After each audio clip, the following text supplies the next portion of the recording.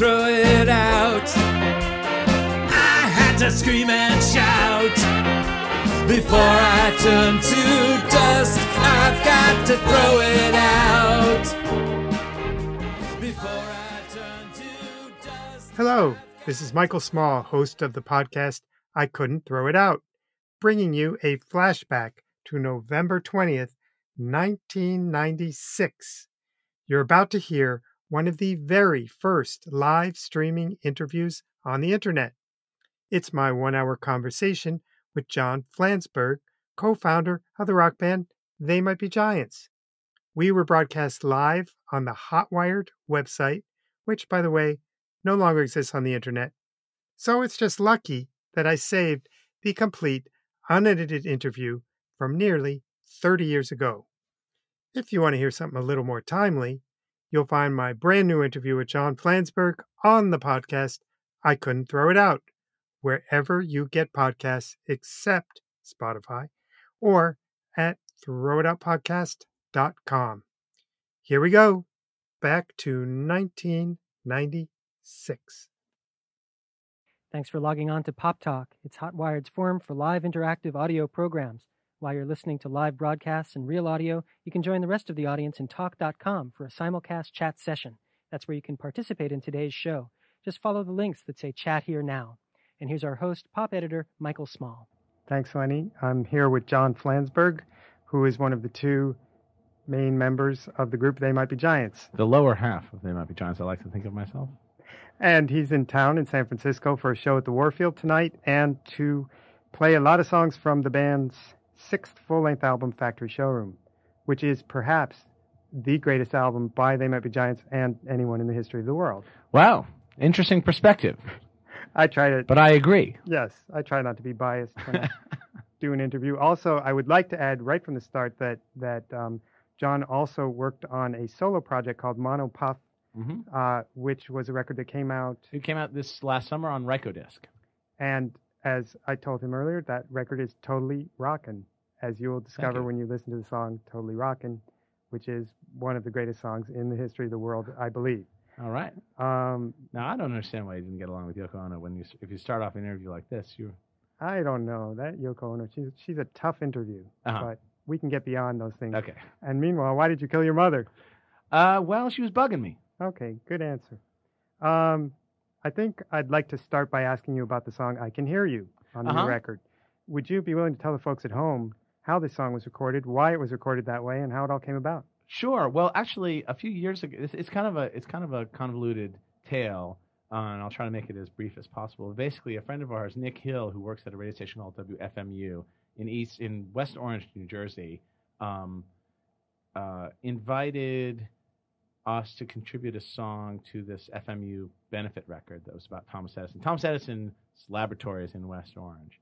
And so there are a lot of things that sort of celebrate Edison in that town. And there's also, on this truly alternative radio station, WFMU, they have a wax cylinder and 78, sort of a pre-electrical recording show where they play all these old records from the 20s and the whatever you call the O's, the aughts. The aughts, and then, the 1890s. And the people who put that show together have a demonstration at the Edison Museum every year where they bring in some live music performers and they actually cut some wax cylinders. And there's this guy named Peter Dilge, who's an engineer who basically maintains this crazy, interesting, archaic equipment. He makes his own wax cylinders, and this stuff is basically, the wax cylinder recorder is a different format. It's just like a record player in that it's got a groove and a needle and all that stuff, and it spins around. But what's different about wax cylinder recorders than modern records is that they don't use electricity to work. They're basically just these contraptions that work with sound pressure, and you sing into these to make the wax cylinder recording. You sing into these giant cones that look like the things that are on your dog's head when you take them to the vet, those things. And one of them is like 12 feet long, and one of them is just kind of like, dog-sized.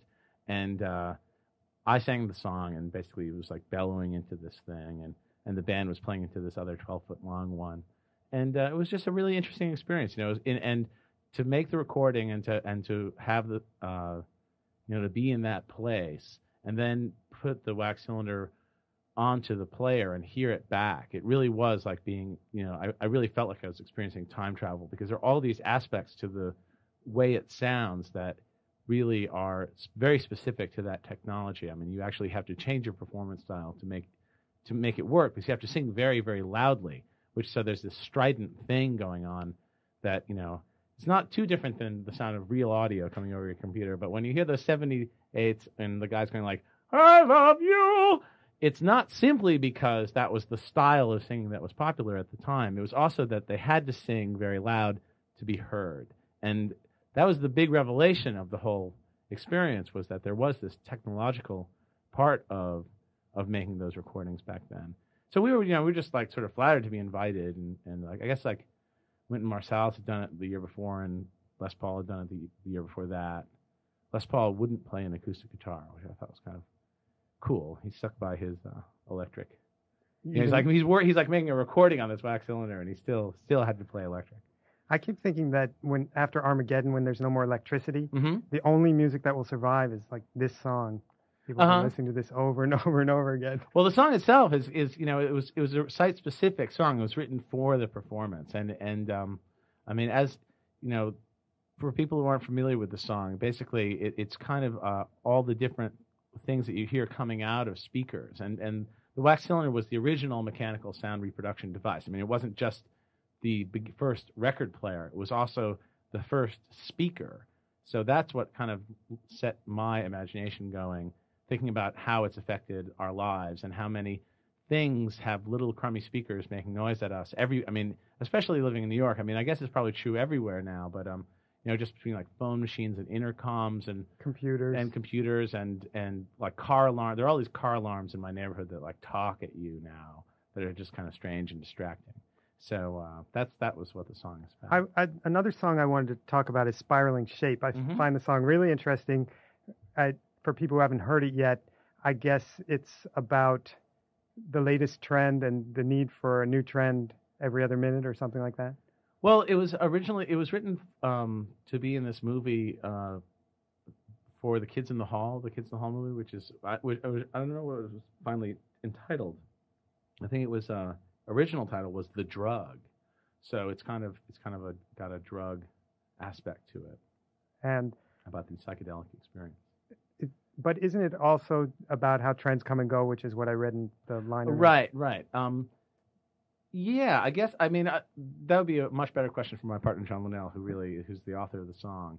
So I don't want to like put words in his mouth, but I mean, I don't know. It's hard for me to completely grasp what the song is about. Well, your career has extended over so many years, and you've seen so many trends come and go that I wanted to ask you about a few of the recent trends that this song might refer to. For instance, have you kept up with cocktail music, and do you have any opinion about the whole lounge scene? Well, it's interesting because friends of mine were really a big part of, bar none, our original indie label back in the 80s out of Hoboken, New Jersey, put out the first Esquivel record, which I seems like, the first Esquivel reissue, which I guess is kind of like the beginning of, that was the big original lounge music reissue. I don't know. It's I think the American culture has figured out camp at this point, which is kind of interesting. Like it's strange to me to see mall culture become campy, as opposed to kitschy, So I have trouble thinking of any truly sincere and deeply heartfelt music that's cool. It seems like in the 60s, this very heartfelt music was cool. In fact, there's even a reference in one of your songs to like letting my freak flag fly. Do you get the same feeling that sincerity is not particularly popular at the moment, or do you think that's... Well, that's a really interesting question. For me, I feel like sincerity is something that you can't just declare. I mean, if you, I feel like it's kind of an unsophisticated point of view to just say, but I'm being sincere. That doesn't necessarily, most things are essentially sincere. I mean, most people are essentially sincere, but they are not really necessarily operating. I mean, it's more complicated. I mean, the world is more complicated than just simply being sincere. I mean, it doesn't mean much to be sincere. How might that apply to your music? One of the things I read about They Might Be Giants that annoys me is that people write, "Oh, they're too clever for their own good," and I always think, well, what is too clever? Well, I mean, I think that a lot of people are looking for music to take them away from their day-to-day concerns, and so obviously, if something is very streamlined and simplified, that's a very easy vehicle that people can jump on and find themselves going to whatever place that music, whether it's like, and I mean that's the function of like whether it's like like rootsy R&B like sex music, or if it's like new age music. I mean, in a certain way, people experience music. The way it seems like a lot of audiences want to experience music is this kind of escapist kind of thing, and I think what probably bugs a lot of people about our music is that it's this very complicated thing that draws on a lot of different. There's this kind of well, it's hard to describe exactly, but a lot of times by the time we get to the third verse, we'll actually draw something in that will make it almost impossible to stay within the song. I mean, we almost kind of destroy the mood of a song in this purposeful way, and it's not an act of. We're not trying to be contrarians, or we're not trying to like ruin the vibe. But I think it's just there's something about what we're doing that we really want to experiment with the form of popular music. I mean, I think everyone's very familiar with music that just sets a mood and sticks to it. So people say like we're irritating. I mean it's I mean I think that's probably true. I we probably do irritate a lot of people, but for me personally, I find a lot of people really boring. So I mean maybe a lot of music. Maybe really it's boring. an even trade. Yeah, well, a lot of music and a lot of audiences. I mean I can't believe that. I mean I can't believe what people choose to listen to in their spare time. Are you willing to go ahead and spell out a few of the things that you're not particularly crazy about? Oh, and virtually anything. I mean, I'm just like anybody else. I go into the record store, I'm like looking around, going like, man, I hate all that. It's like, where's the good stuff? Yeah. I mean, that's people are all always kind of down on. I mean, it's interesting for me because I don't hold it against music. Unlike when I go into the video store, I'll go, I don't really like movies.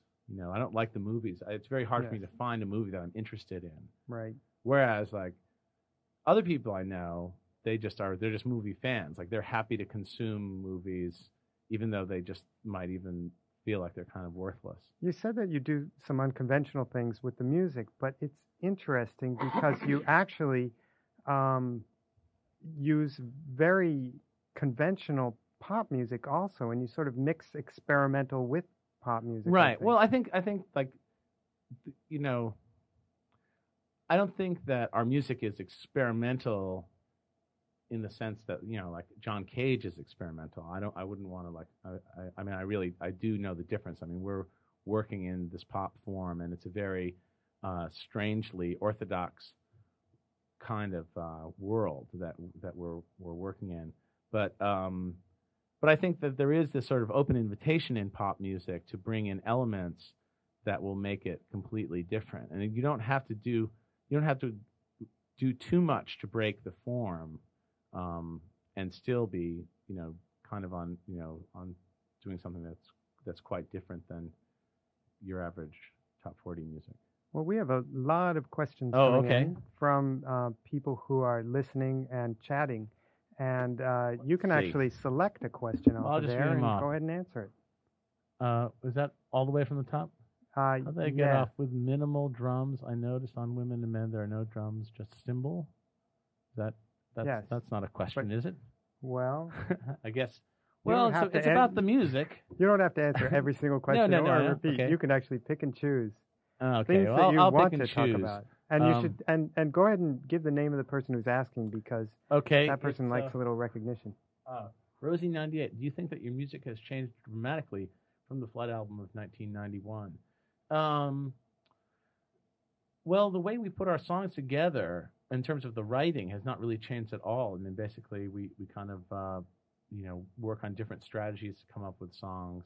The end result is a little bit different because we have a full band, and in a lot of ways, I think it's more full-blown sound. It's sort of sonically more full-blown, and the music comes out more, which is a big plus for us, because for a long time people really thought of us as strictly this lyric-driven thing, that like we had interesting lyrics and that the songs were just kind of this background stuff.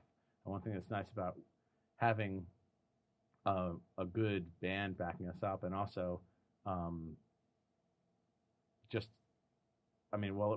working with really exceptional players, we have a chance to really put the music, right up there with the words, and it's impossible to separate the two, and that's how we really like it. We like it to be kind of a package. Do you miss the old days when it was just the two of you? It was really easy. You just show up and set up your keyboard, and that was it.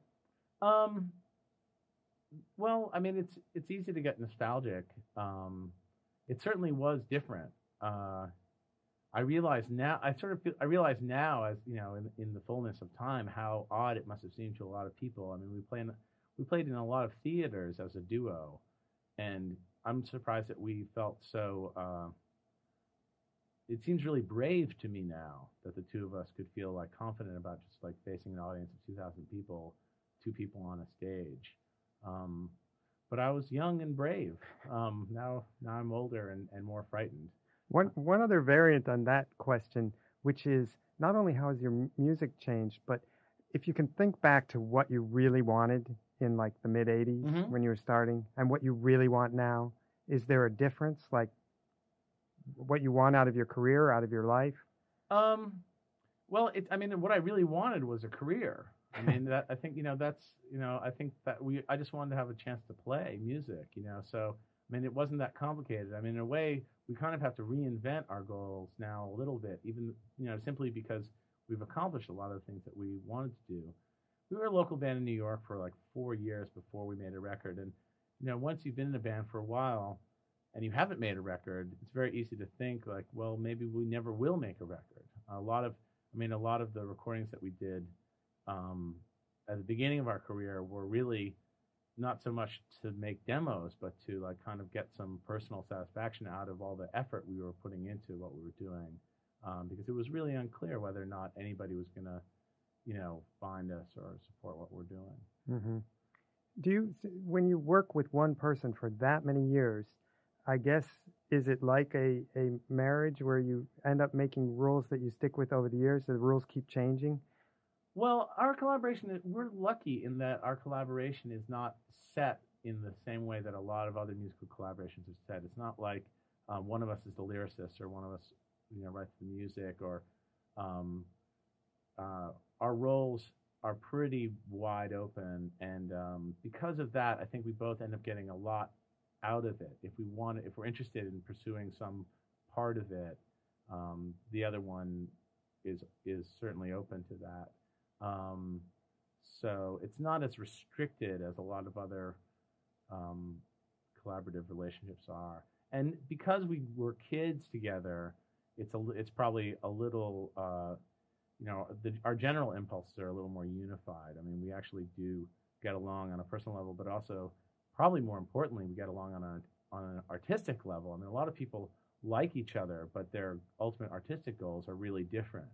And for John and I, there's this, I think, when we started, we had this very clear like our agenda was very specific. I mean, we really want to do music that was completely like fat-free, like no solos, no extra stuff, nothing repeats, just like this really stripped down, very minimal kind of approach to songwriting. And we have loosened up over the years. Now it's more fat. Yeah, we definitely we enjoy like songs having a little more room to breathe, and we've also become a little bit more confident about what we're doing. I mean, not that well, it's interesting because our insecurities and our agenda were completely aligned at the beginning. I think we were really afraid of boring people, and we wanted to make this really pushy thing. And over the years, we have become a little bit more confident, and that definitely gives us some more leeway. So let's go to another question from somebody. Okay. Listening. Will TMBG come to Toronto soon? I do not know. What is this? I'm sorry. I'm moving a little computer here. Somebody OB. Have you ever seen Return to Oz? Don't even know what that is. What do you think is your strongest album?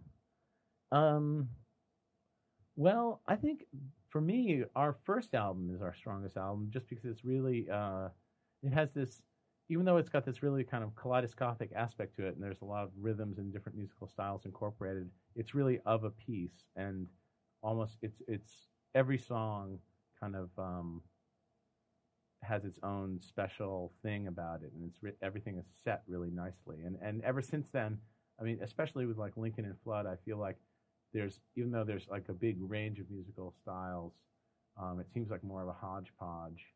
And do you have any favorite songs that you love playing? For years and years, I loved playing "Don't Let's Start," believe it or not.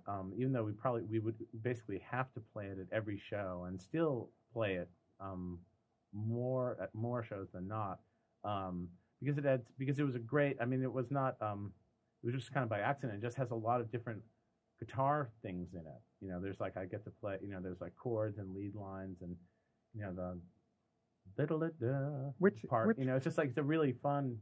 Which one of you sings that one? Well, Nell, and that's the other thing is, Nell sings it, so I don't have to do anything but play. Does he it's fun. Put on a slight accent sometimes, or is that like the Boston accent comes out a little bit more sometimes than others? Is that intentional? John is. There are songs that we sing that are in real character voices on records, but by and large in the shows, I think we pretty much sing with our straight. About what feels like our straight voice. Mm-hmm. I mean, I think a song like "Window" on the last record, John's voice is, I think, slowed down, and he's kind of singing in this mannered way.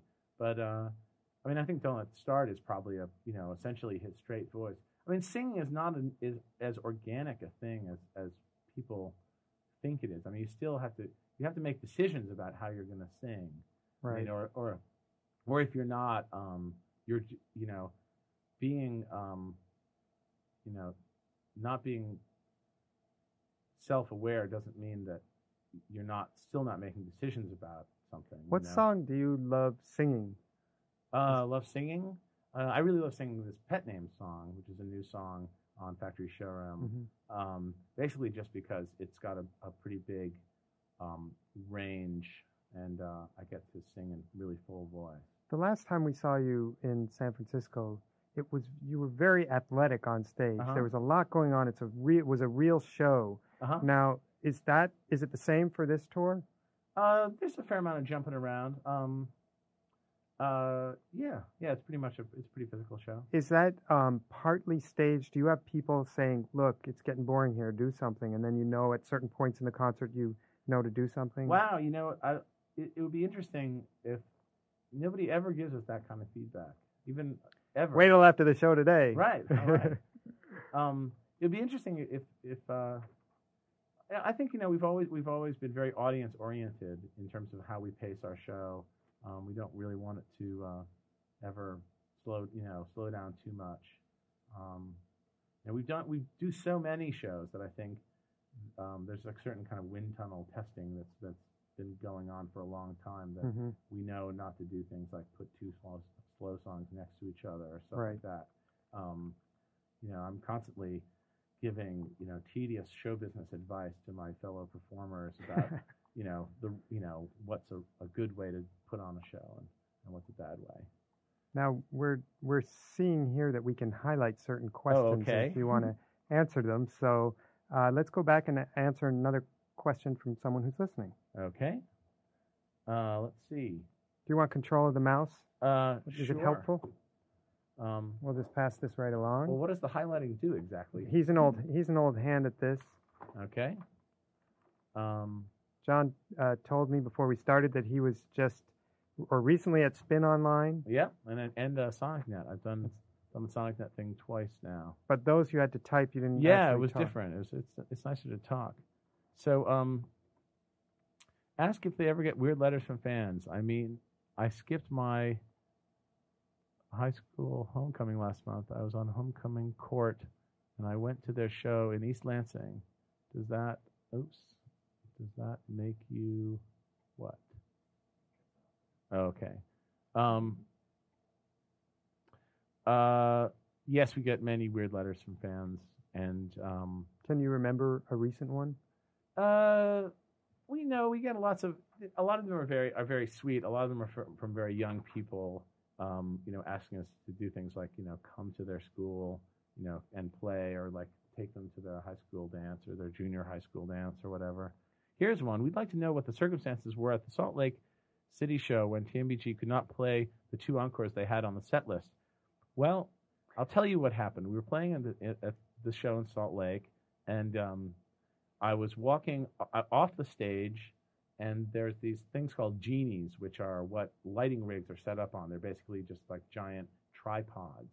And normally, when you're doing a professionally rigged show, there's big pieces of yellow tape all around them that say "stay away," because they're these 3-foot long metal rods running along the ground that are basically just like 5 or 6 inches off the ground for a distance of, say, 3 feet.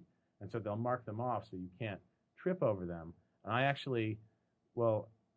wasn't the only one. Our bass player fell over one on the other side of the stage, and the guitar player in Cub, our opening band, had also previously injured herself on the very same thing because they were completely unmarked and in total darkness. So I hit this thing and fell over and fell on both knees and basically thought, I was just like paralyzed in pain. And my first thought was, well, the tour is over, but at least I can go home. So we didn't get to play because I couldn't even stand. I'm better now, and that was only like a couple of days ago, so I'm kind of glad because it could have been much worse. I thought I had broken something, but will you be back in Toronto soon? I don't think so. What do you think is your strongest album? Well, I don't know. I guess I said it already, our first. This record's pretty good. This record I think is more dynamic than our last record. Are both of the Johns going to be here? No, John Linnell is eating dinner right now. How about some more questions, folks? Well, we have more. We have more questions here. Let's talk a little bit about the internet. Do you go on and surf around and look at different sites at all? No, I don't. I've been involved in putting together our website at which is at www.tmbg.com, and trying to just sort of figure out how that would work best. But by and large, no. I do a lot of things with the computer, with music programming and stuff like that. But what kind of computer do you have? I've got a 2CI, and I've got a Duo portable one. But in general, like I feel like it's sort of like taking up smoking or something, I mean, I know I'd really like it, and I'd probably be completely hooked on it. But I feel like the longer I can resist, the better person I'll be. And what about your songwriting techniques? Do you use the computer to write the music? Do you save all your ideas for the lyrics on a computer? Yeah. Actually, there's a lot of different ways in which we've used the computer over the years. I mean, basically, we started with using drum machines very early on. And when MIDI and sampling came along, it was really a big part of our sound. I mean, there's a lot of personal sampling that we kind of explored on Flood and Apollo 18, and I mean, a lot of the songs are almost inspired by the sounds that we were getting. Right. You hear something, you create a sound synthetically that just has this incredible quality to it. I mean, I think like it's actually like song Snail Shell, the guitar sound that kind of like weird power chord, super, it's like a fifth, being played on. It was kind of inspired by this electric guitar synth patch that comes with this like Roland MIDI module. And what's funny about it is it's really over the top. It's like it's got this. It's one of those sounds that's like they put in the module to impress people in music stores because it's got this, wow, crazy. It just sounds like Yngwie Malmsteen, blasting off. So I want to get some idea of how you actually produce so much material. It seems like as if the two of you are incredibly prolific. Does your day include every single day some writing down of lyrics, some writing of music, or do you go through periods where you do that for 2 months straight and then you stop? Well, to be perfectly honest, I think for me, the touring, the interruption of touring is probably a good way for me to feel like I don't have to write. We basically have a hard time writing while we're on the road. And I don't even know if we could, if we were just left at home without any stimuli, if we really would produce any more than we do now. Basically, I guess we've recorded like 120 songs or so, and probably have, I don't know.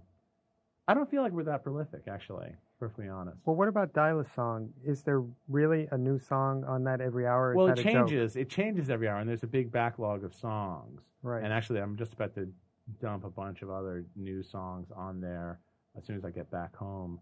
I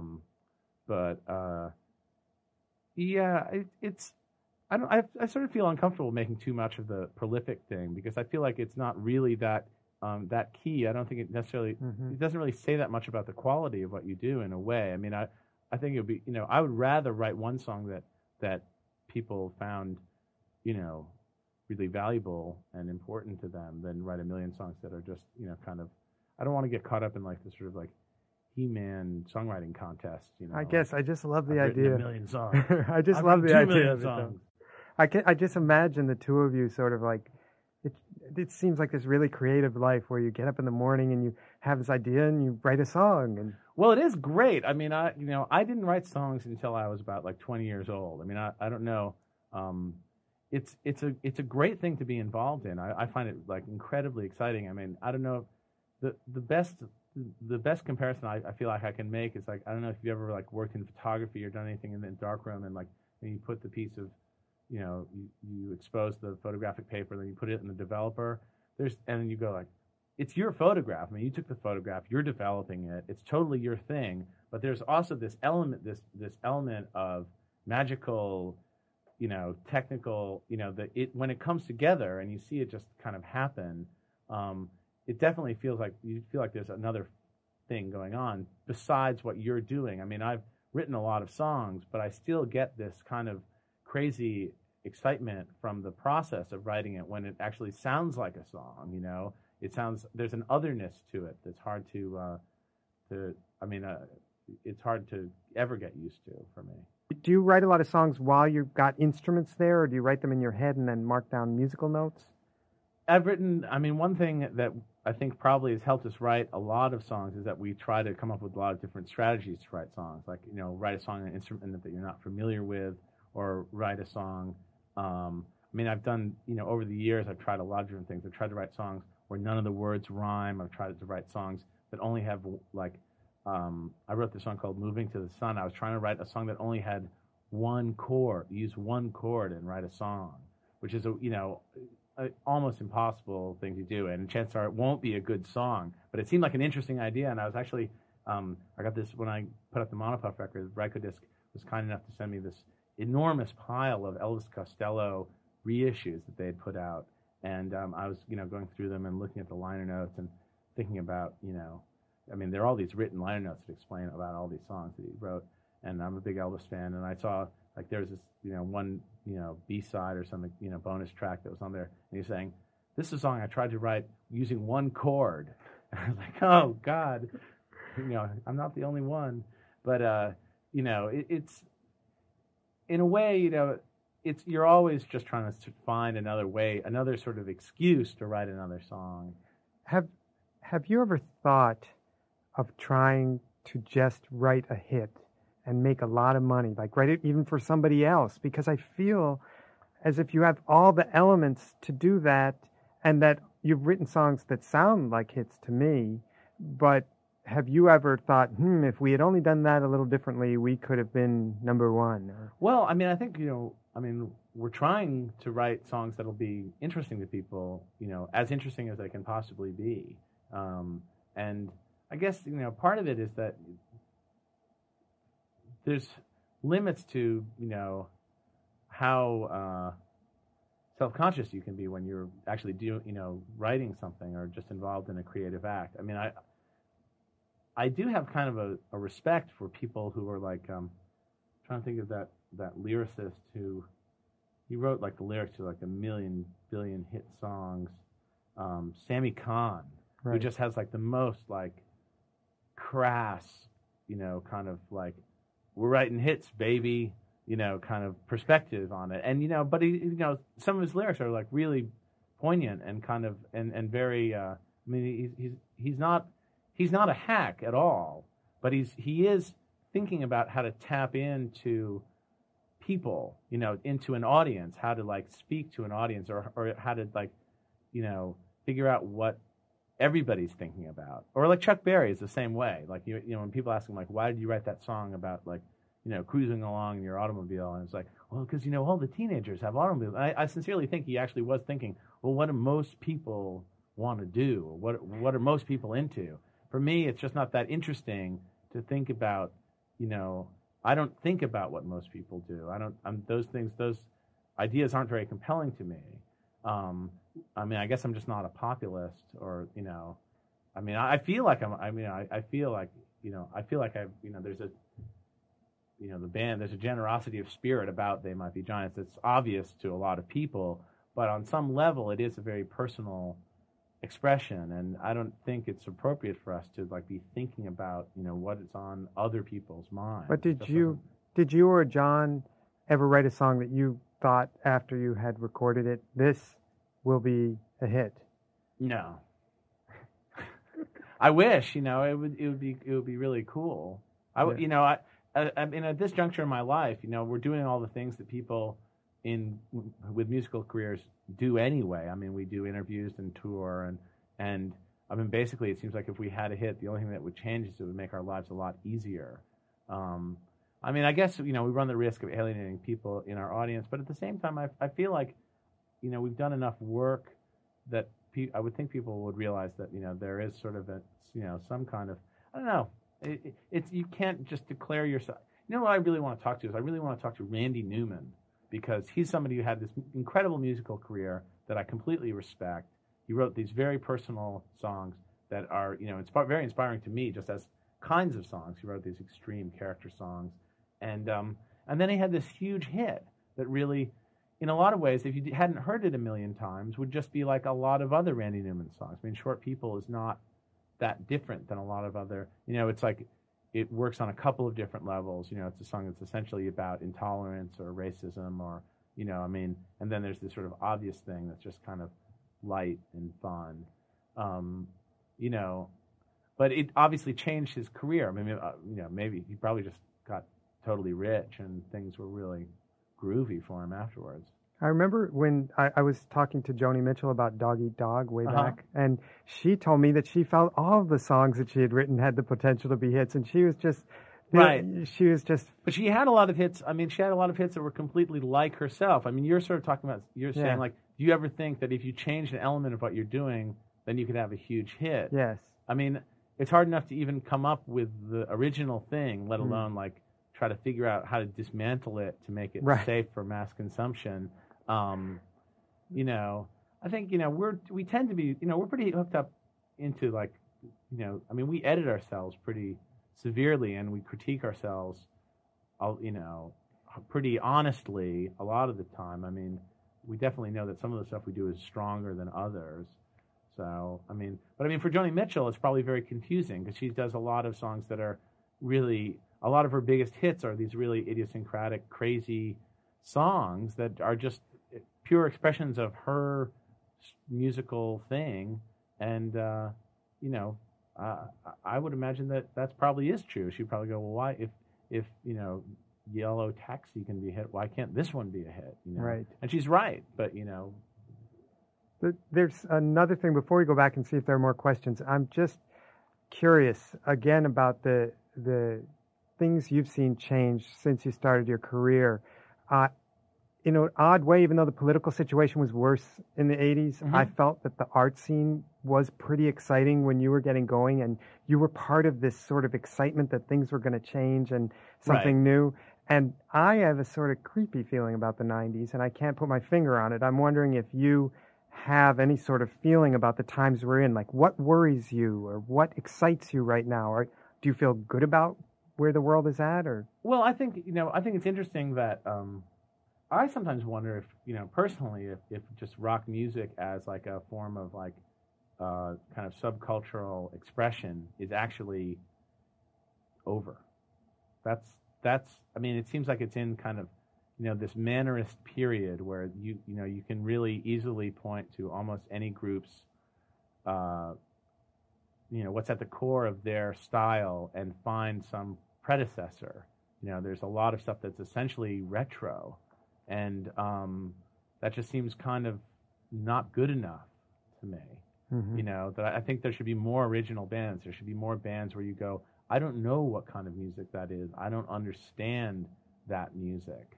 I mean, that's, most of what I hear sounds kind of like strange versions of things that I already knew really well. And I think there's a good chance that maybe it just is, on its way to becoming some kind of museum piece. I mean, it would be nice if it was sort of parallel to like jazz right before bebop came along. But, maybe that's what rap is. I mean, maybe rap is really the future of rock. Because it has a lot of the elements that, I mean, people are really intolerant of rap's message. People have a really hard time dealing with it in exactly the same way that they had a really hard time dealing with, Little Richard or, the Jefferson Airplane or any band that was just like saying like, be a total weirdo and step outside of society and join us on the other side. I mean, I think that's, maybe it's not, it's certainly not, I'm not like, gonna, start, I don't think I will be an original gangster too soon. But I think, in some ways that, that it's hard to ignore the fact that like most rock music is kind of, it's just essentially a known quantity, and it seems like it might really be over. The other thing that strikes me a lot of times is that, with the internet as a, sort of a fad that's coming up, and it obviously is really a big part of like teenagers' lives, it seems like it's just another way to get to countercultural things a lot sooner than going to the mall and finding the weirdest record you can find in the mall. Which was for me, like that was my window, like finding like a Captain Beefheart record or a Frank Zappa record at the Burlington Mall in Burlington, Massachusetts. That was like a great, that was a tremendous window on to other kinds of music, and it definitely helped. I was, to some extent. Well, it's an interesting question. What people have access to definitely affects the way they approach the culture. Because there are the more cynical people who would say, yes, this is the hype that we're told that the internet is going to make counterculture more accessible, but in fact, it's not really working that way. It would be the cynical viewpoint. Yeah, I think, it's obviously there's more stuff, I mean, people have access to more outlets. I mean, I guess just as a suburban kid, I felt very isolated. And, when I got to go into the city, it was like fascinating. And I feel like in a lot of ways, the internet provides people with a similar kind of experience, I mean, yeah, I mean, I think a lot of, I don't know, I was listening to NPR and they were having like a discussion with like book retailers and they're talking about how, all these Borders and, Barnes and Noble stores sort of opening up with like coffee shops in them, and they're like book clubs, and there are all these different kind of how like mall culture is becoming more sophisticated, and there, these, I guess there's sort of a teen aspect to it. This kind of there's like sort of a miniature teen bohemia thing happening in all these mall chain bookstores. And basically, I was listening to all these like New Yorkers who are just like feel like their whole personal identity is defined by the fact that they moved out of their small town, moved to New York, became a sophisticated person, and told their friends and parents, no, I'm different. I'm an individual. I'm an intellectual. I'm going to make a stand, in this culture. And they basically just can't get over the fact that a lot of people, would be into it if given the opportunity. And there is something very elitist about. It's sort of in the nature of Bohemia, or in the nature of counterculture. It is an elitist act. If everybody's invited, then how could it be good? So. And how do you answer that question? Get over it. We're here. Are there more questions on the screen? That there are can't many. see? There are many. Okay, answer a few. Did Johnny Cash ever recognize or even hear his sample on the Pink album? From Mootri.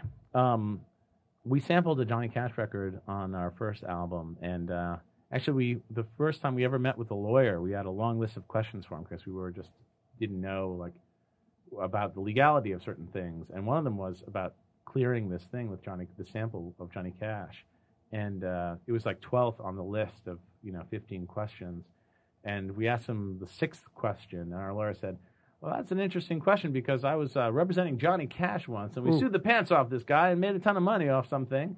And we just skipped over the 12th question. And no, we never talked to him about it. I don't think he's ever heard it. What was the sample? It's him saying "Mama Sang Bass." Oh, right, sure. Johnny, it's like from this kind of.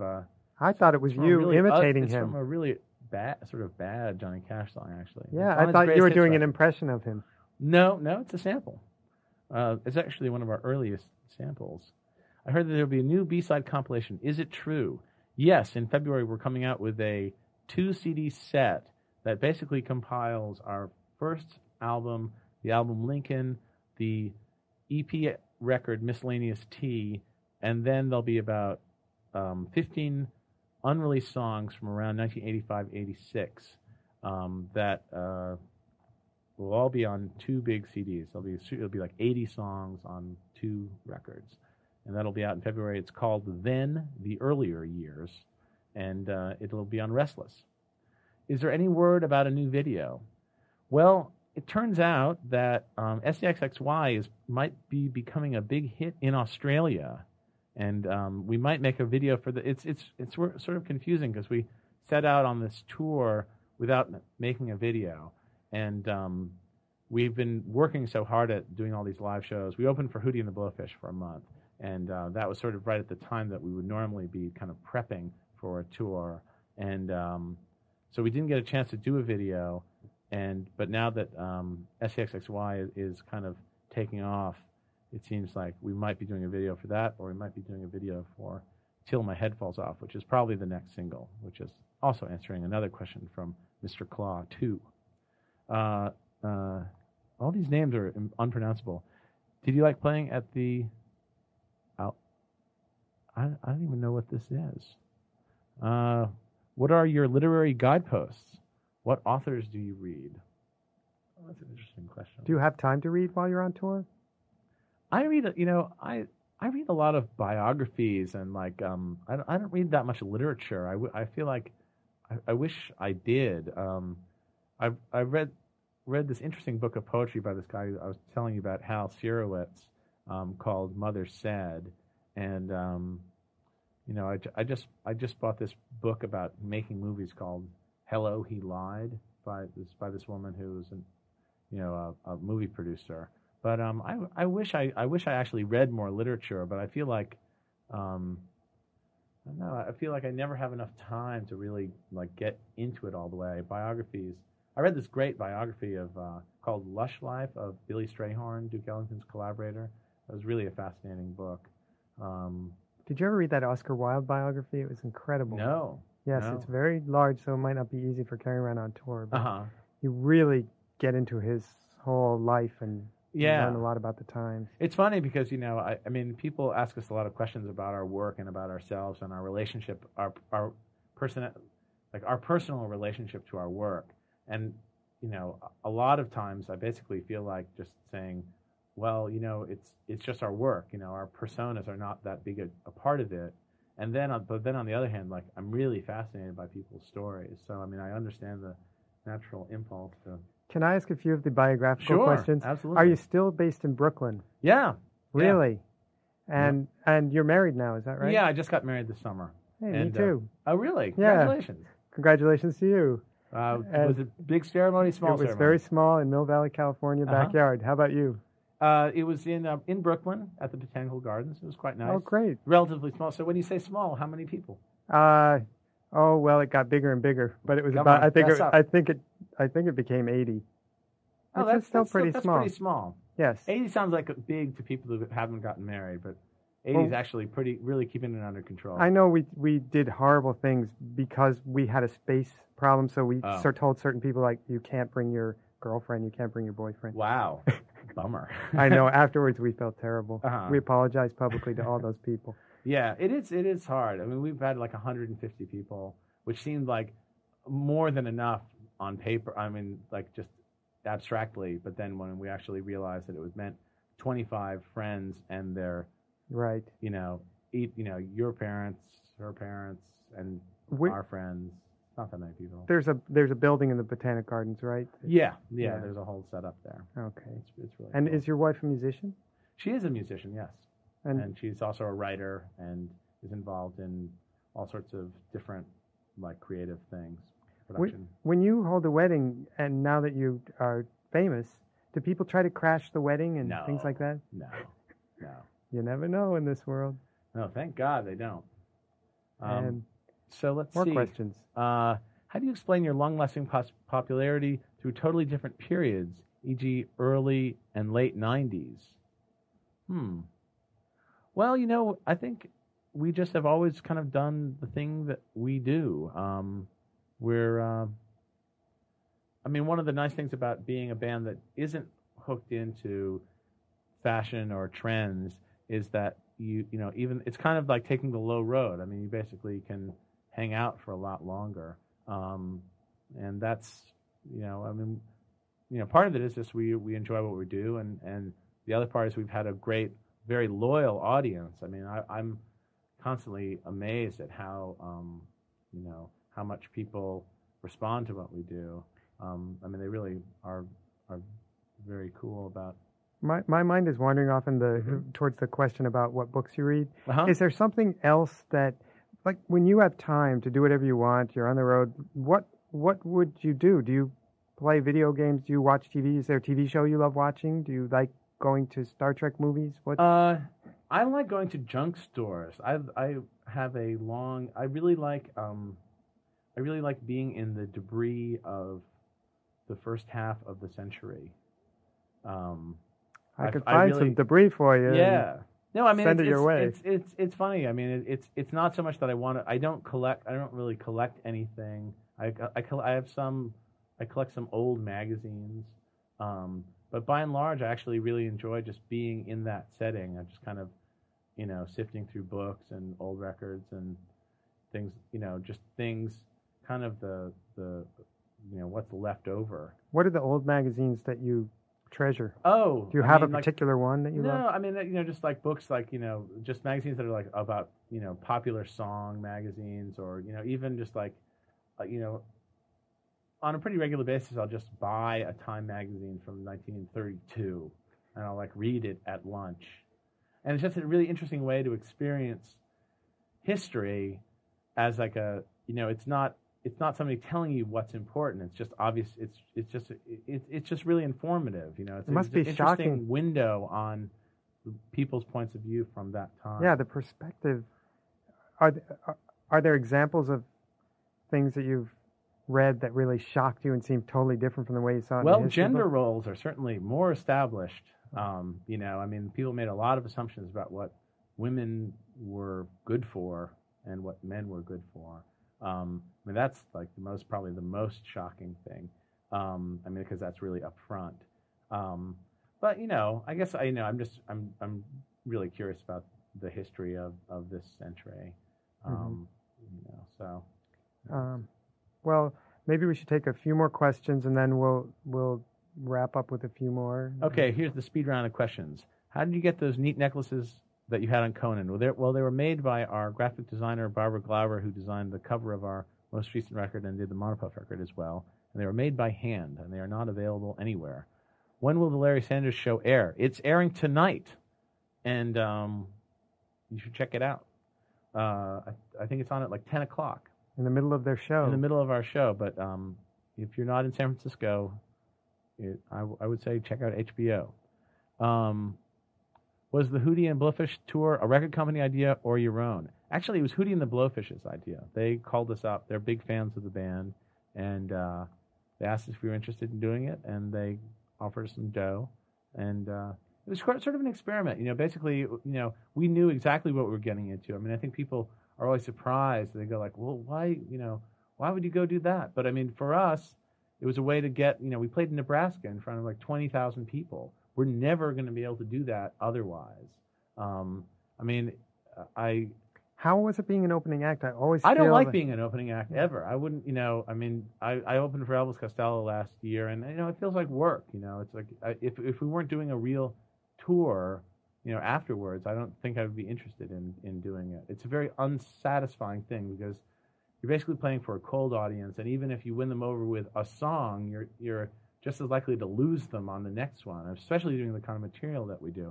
But we've had some good experiences doing festivals where we're playing for really diverse audiences, and audiences that definitely aren't there to see us. So it was just a way, it's just it was a way to, open up our audience. Were the Hootie people polite? Oh God, they're so nice. It's crazy. They're like the audience.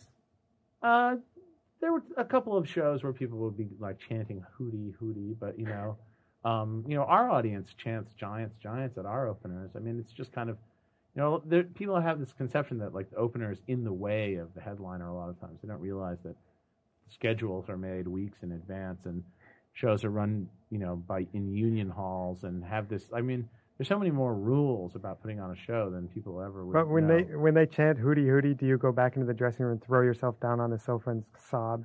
I was just happy if we could get off stage before they turned the house lights on. Actually, that was the thing that was the most jarring, because we'd be like, running across the Enorma Dome's floor in the back. Like the stage is sort of at the one end of like the arena, and then it's in this like sports complex, and then there's like a kind of a long walk to like where the backstage area is. So you're still inside the sort of performance area, and pretty much every other show we wouldn't actually even make it to the door before all the house lights came on. It was just this bright, fluorescently lit room.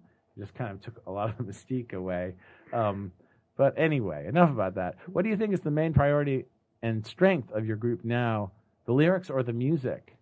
Well, I think, we basically try to do a unified thing. I mean, we really think of it as songwriting, and sometimes a really slight lyric can be supported by a really bold and interesting piece of music, and sometimes sometimes nothing will support those slight lyrics. Sometimes nothing will help. But I don't know. Basically, it's a package deal. I mean, that's how it always is for us. Where do you come up with the idea for Particle Man? What, if anything, do you mean by it? Well, that's a question really for Mr. Linnell, but we get asked that question a lot, and I think the main thing is that people are wondering if it's a metaphor for something else, which I think it's safe to say it is not. It's basically just a character song. It describes a set of relationships between these different characters that are, there's a theater to the song that I think is kind of interesting. Is Little Birdhouse in Your Soul, is that really about a nightlight? Mm-hmm. Just checking. Yeah. Next. Okay. Do people ever call and order the truck in the old flyer from '94? Our manager actually collects cars, and we offered one of them up for sale for basically the price that he'd be willing to sell it for. I don't know if he got any offers on it. The idea was that basically it would be like, we sell a lot of T-shirts and things with the name They Might Be Giants on it, and so we would sell you this. It was a Morris Mini Minor pickup truck. It's about the most adorable vehicle you've ever seen. It's like strange because it's tiny, but it's a pickup truck. It's got this tiny little back on it, and But it ain't cheap. But nobody's bought it. Well, he got it for a song. I don't think he was too deep into it. Well, that's all the questions I've got here. Okay. I've answered it. Well, the wrap up that I want to do is just to ask you about the things you have planned for the future. First of all, are you going to be directing any videos? I probably will direct the video in January. I've got to talk to my rep about it while I'm in Los Angeles. So you can't reveal the name of the band or anything like that? Oh, I don't think they even know that they're making it yet. Oh. Yeah, I mean, the whole video business is basically founded on the idea that it's already late in the day and we've got to get going because we're way behind schedule. I mean, I've worked on a lot of videos and they're almost all, there's no planning involved. It's like you get the job and you're working on it. It's like done 3 weeks later. It's crazy. And is there a end plan to this tour, or is it just sort of indefinitely continuing? We're on the road until Christmas in the United States. Basically, we're going to be playing in all over the United States until then, and we're going to be doing Friday nights in New York City at Irving Plaza in February. We're actually writing new material for those shows. It's kind of like what we did last year, where over the course of the month we'll be introducing more and more new material, and by the end of the month we'll be probably playing almost an album's worth of new songs, which is a very exciting process for us. Then in March we're going to Australia and Japan and Europe, and in April and May we're in the United States. Me too, so we have that in common. Yeah. So on that happy note, thank you so much for coming. Well, we really you. appreciate it. All right. Okay. Thank you, Michael. Our next scheduled live audio event on Friday, Laurie Anderson continues the Multimedia Pioneers lecture series presented by San Francisco State University's Multimedia Studies program. It's in talk.com, Friday, November 22nd at 8 p.m. Pacific, Saturday at 0400 Greenwich Mean Time. You can find links to audio programs throughout the HotWired network on the audio files page. That's www.hotwired.com/audiolab/radio. Thanks to all who helped on today's show, including GB for the chat, Brian Benitez, the engineer, Michael Small, and our guest, They Might Be Giants. Thanks for listening. Bye for now.